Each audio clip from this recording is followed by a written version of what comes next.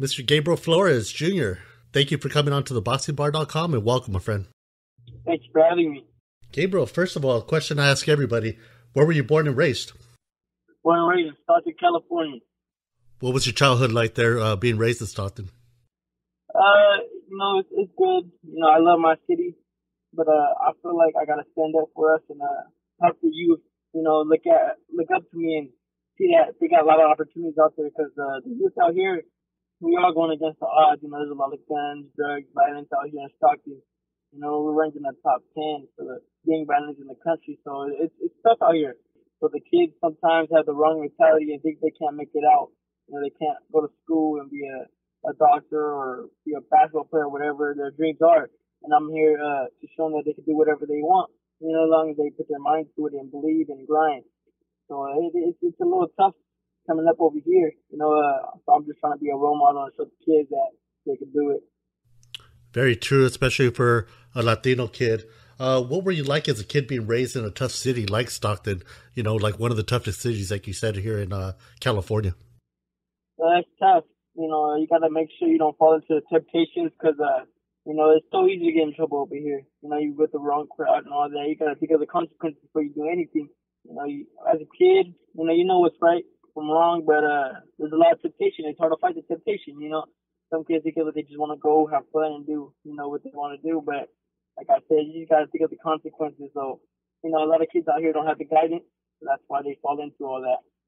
And as a kid being raised there, what were you like? Were you, quiet? Were you shy? Were you crazy? What were you like as a kid, being raised there? Well, me as a kid being raised there, I was outgoing a little bit. As in school, I'll go in school.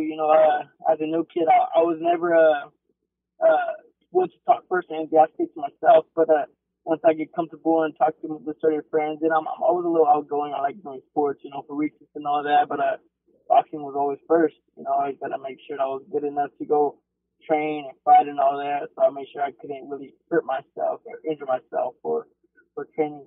So I had a lot of tournaments, traveling a lot. So I didn't have too much of a childhood, but boxing was pretty much my childhood. But I don't regret it at all. I love what I do. And being raised there at home, what was your home life like? Were you guys pretty close? Do you have siblings? What were you guys like as a family unit? We're close. I have my brothers and I'm brother and sister. One brother, 4 sisters. And the ones I really lived with for the longest were Yvette Gutierrez and Rogelio Gutierrez. They're twins from my mom. And me and my brother got into it. Big brother, little brother thing. We'll fight a lot, but we always had a lot of love for each other. My sister treated more me like a second mom. She always treated me. She combed my hair. Got me ready for school when I was younger. So we're real tight. My mom's always kept us real close. Well mannered. Made sure we always did the right thing. Shared with each other. So mom always made sure that we were good and we knew how to act and all that. So we're a very close family. We had so much love for each other. We enjoyed our childhood together as kids, playing and everything. How did your parents treat, or how did they see the whole education thing with you? Were they pretty strict with you when it came to schooling and education, all that stuff? Oh yeah, my mom was very strict. If I didn't do good grades, if I didn't get good grades, I couldn't box. That's what my mom told me. And one time I was goofing around, not doing my best in school, and she told me I'm not a fight. And so, I got straight A's, and I picked it up right away. And she just told me, she's like, I know what you could do. You just gotta do it, not be lazy. Put your mind to it. And as a kid, I didn't treat school as important as I should have. But once I had that talk with my mom, I always knew that I need to stay on task because school is very important. So I always made sure to do pretty good from there on, and I made sure to graduate. And that's one thing my mom's always wanted from me. She told me I never asked too much or anything from me. I want you to get an education. So I made sure I had to graduate for her. What was it like the first time you went into a boxing gym or the first time you were around that? What do you remember from that first experience of seeing that, if you could remember that far back? We're in Oxnard, actually. My brother was sparring. My older brother was Gutierrez. He was the boxer. And I wasn't even boxing yet. and he was sparring, and I told my father, I want to get in the ring and spar, and with no training. I didn't even have training yet. I just wanted to get in there. My pop laughed at me, and he's like, no, you don't. And I was like, no, I do. And they're like, they don't got no kids your size. You know, they got an older kid, like 2 years, 3 years older than you, a lot heavier than you. And I was like, I don't care. I want to get in there. And so I got in there. You know, I got touched up a little bit because the kid was much bigger and older than me. But Pops said I showed heart, you know, and then he asked me if I want to do it again. I said, yeah, I want to start training when I turn 7. And so that's what we did. You know, while were you guys training there? Was there something going on there? Yeah, I believe my dad took my brother out there just for sparring. You know, they at Robert's gym, Robert's dad gym. I forget his name. Eduardo Garcia. There you go, Eduardo Garcia, his gym out there a while back. And then my brother went over there and sparred over there, and, you know, got some work in. What was that thing that kind of attracted you to keep doing it? I mean, I was raised a fighter. Like I said, out here in Stockton, it's tough. You know, a lot of my family were, you know, part of the streets and all of that. So I was raised tough. All my cousins always fighting. On Christmas, wrestling, you know, we did it for fun. You know, whoever won got a little candy bar type thing. So I was always raised a fighter. And my pops, he always watched boxing as a kid. And I really looked up to Roy Jones Jr. So me watching my brother all the time in the garage really pumped me up, made me want to do it. You know, I looked up to my brother as a young kid. So, you know, that's what got me into it. I never looked back since we started. What do you think attracted you to like a fighter like, let's say, Roy Jones Jr.? I know he did those magical things in the ring that nobody else could do. That, you know, they're not even in the manual to be doing. But what attracted you to someone like Roy Jones Jr.? Well, exactly that what you said. He could do a lot of things not everybody could do. You know, he got his own style. He'll get away with stuff that he's not supposed to be doing. His hands down. He's fluent. He's showboat. You know, he got a lot of flavor, and that's what I always liked. You know, he was never a boring fighter, and he looked real smooth. He looked like when he was in there, he was doing whatever he wanted to do. He looked always comfortable no matter what situation he was in. And I liked that, and it was very entertaining to me as a kid. Do you think boxing came naturally to you, or was it something that you really had to work hard to get good at? Man, you know what? I'm telling you this. This doesn't come easy to anybody. You know, you could be God gifted. I feel like I'm God gifted, but you still got to put in your hours and time all the time. So I trained very hard ever since I was a kid. I was 11 years old, waking up at 4 in the morning running. You know what I mean? Before elementary school. So I put in my deeds. I put in my work all the time. So I never slack off and say, oh, I'm good. I don't need to do that. I'm good enough. I got enough skills. Nah, because that's not me. I always worked hard. You know, no matter what. You know, you could be the most skillful fighter ever, but if you don't work, you know, that's gonna catch up to you. Somebody's gonna come by and knock you off the charts for sure. The other day, I was watching a video of an interview with you that your dad had posted on his page, and he was talking a little bit about himself. He was saying something like that he used to roll with the gangs and he was in and out of jail and all that stuff.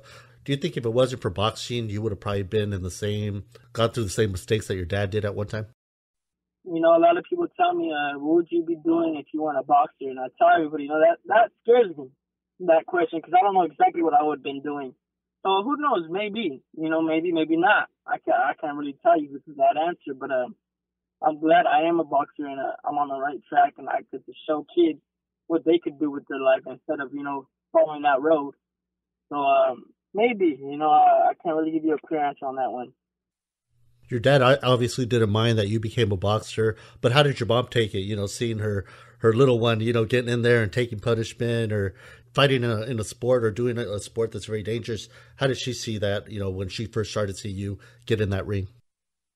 I would say she's not a normal mom. You know, she believed in her kid. She wasn't scared for us, really. She knew what my dad was teaching us. She was into boxing herself. She was a fan of boxing herself, so she knows what's going on in there. She knows when my pop's teaching us, we're 100% ready. You know, so when we went in there, she wasn't really like that scared type mom, you know, very nervous.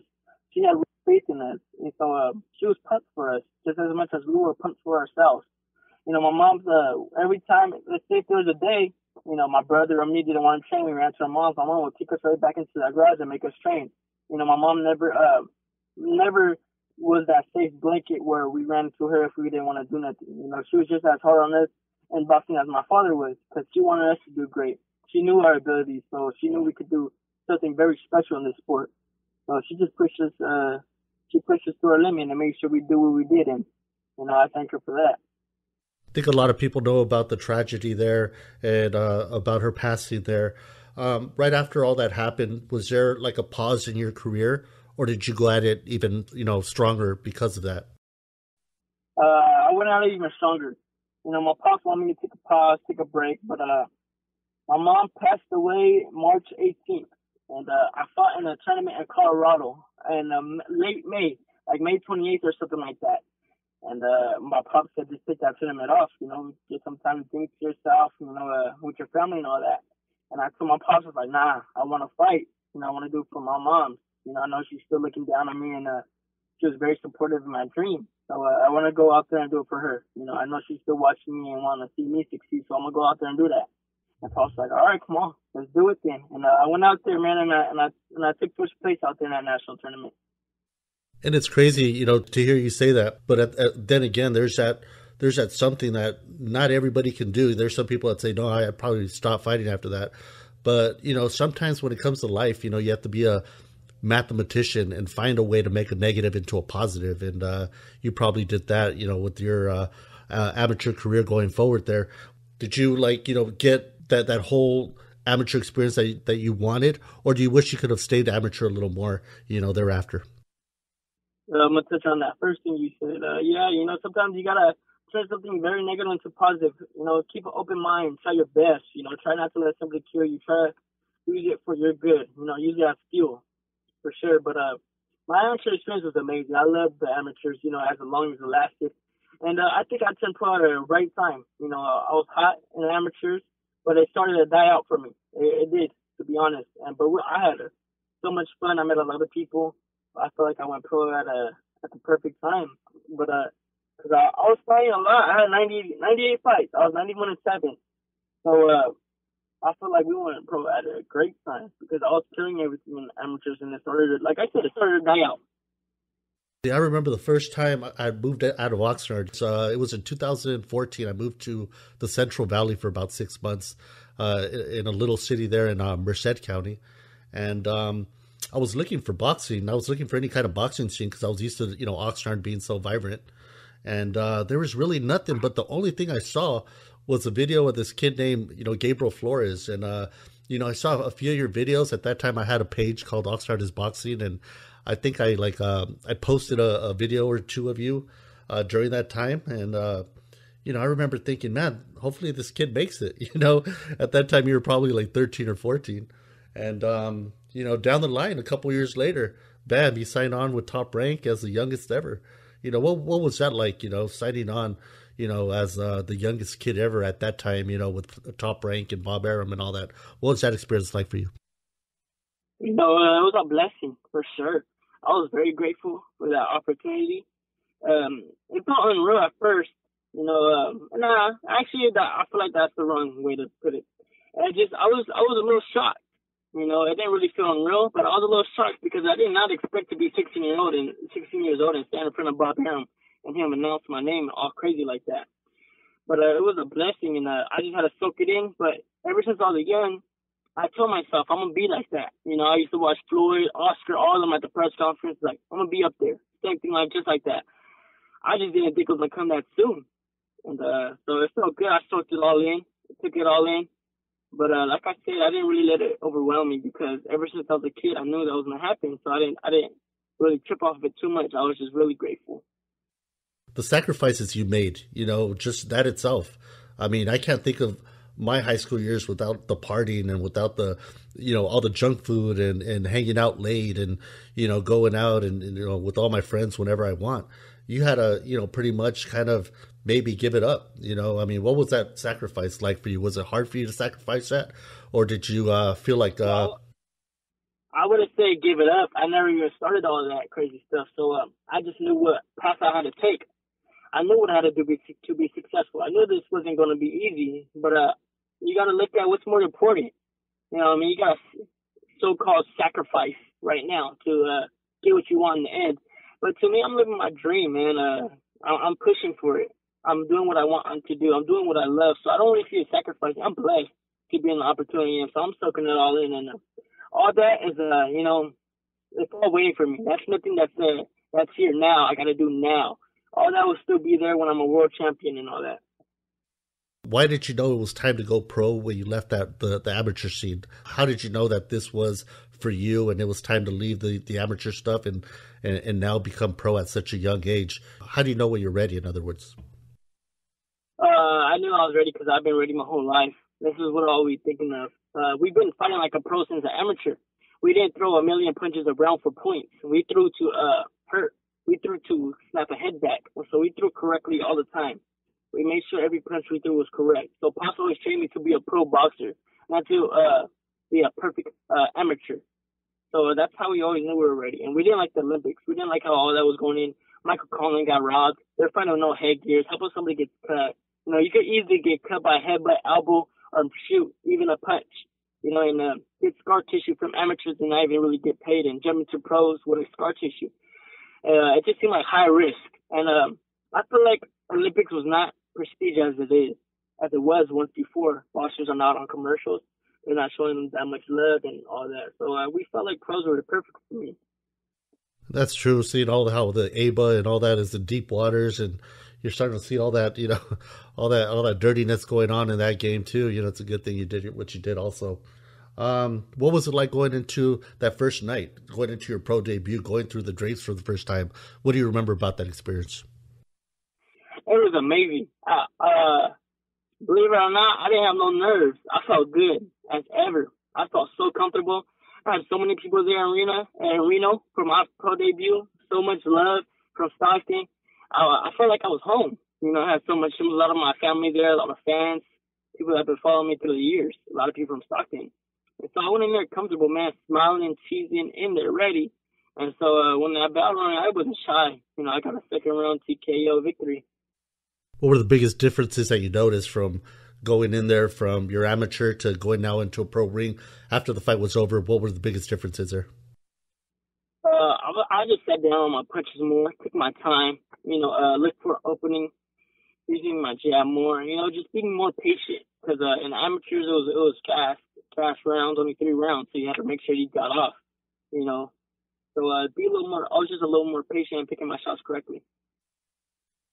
Earlier this year, you were blessed with the opportunity, to fight in your home city of Stockton as a main event in the place that you're always representing. You filled it up with over 10,000 people. What was that homecoming like for you? What was that whole experience? Bam, you're gonna be there in front of all these people that you grew up with, that seen you grow up in front of them. What was that experience like for you, professionally and personally?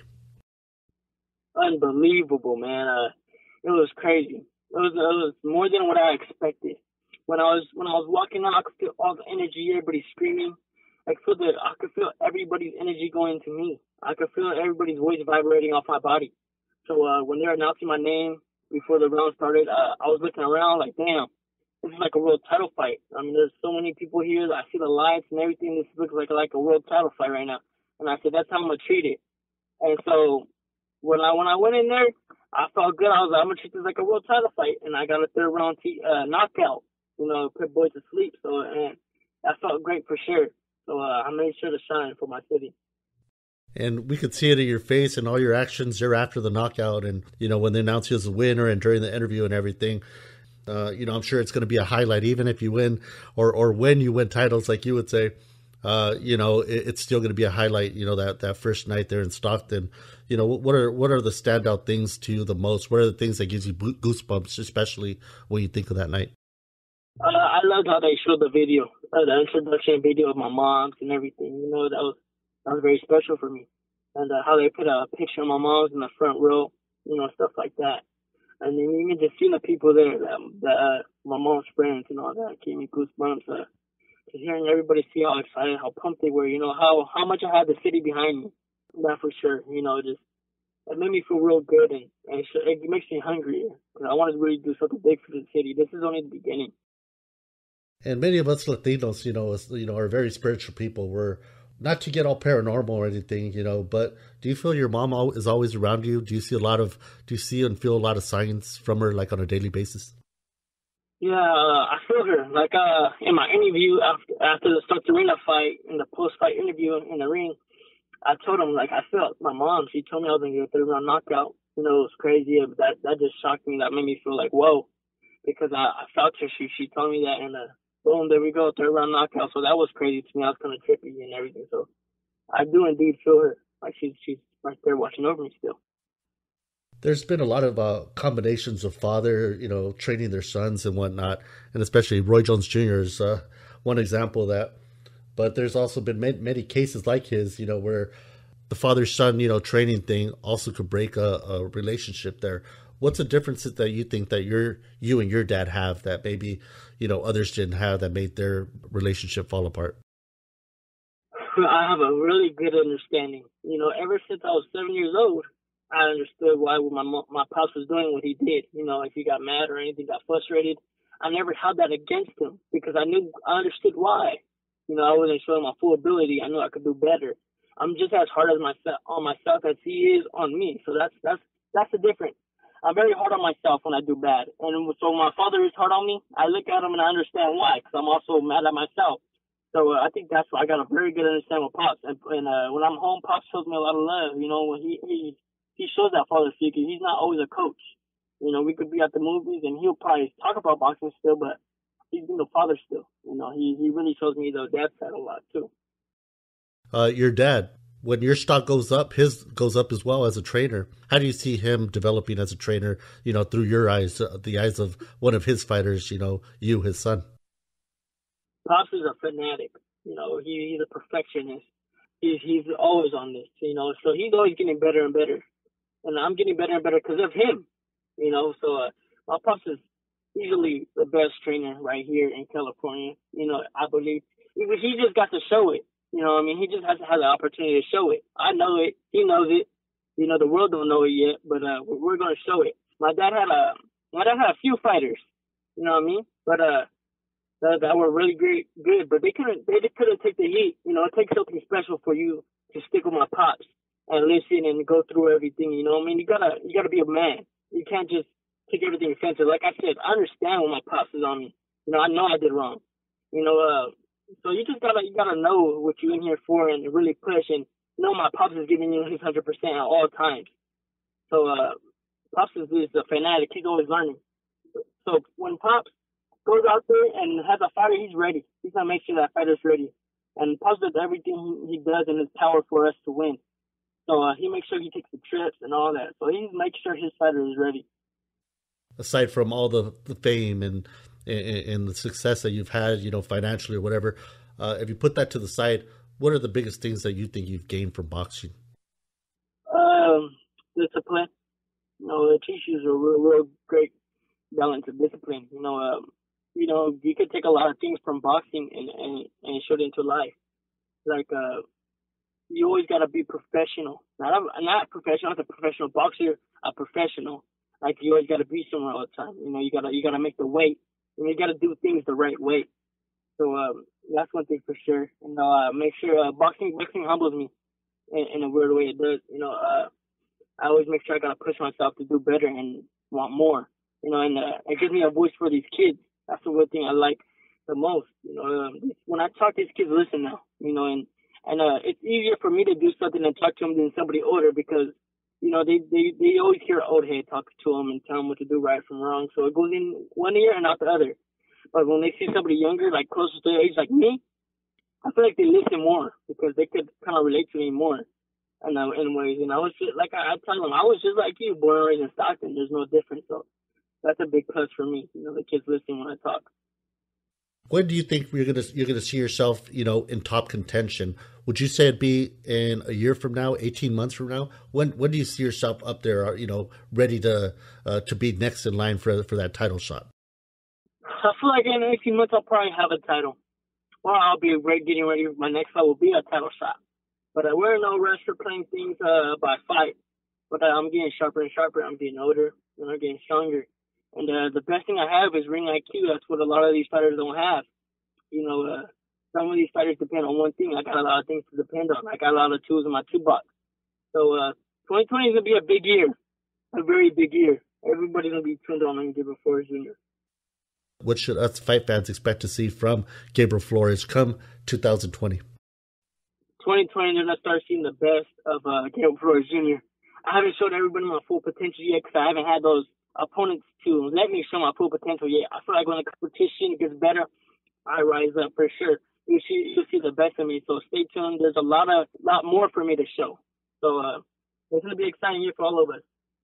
Well, Gabriel, thank you very much for coming on, man. I finally got you on, and I've been following you since you were a kid, and it's great to see that since then you've got onto the pros, signed on, as the youngest at one time, and all that stuff, and seeing all your success now, and you're headed towards that top contention like we were talking about. And I hope 2020 is your year, and for not just you but for your father as well. All the best to you guys. Thank you very much for coming on to TheBoxingBar.com, man, and I hope next time it won't be so long before I get you on again. All right, man, sounds good. Thank you for having me.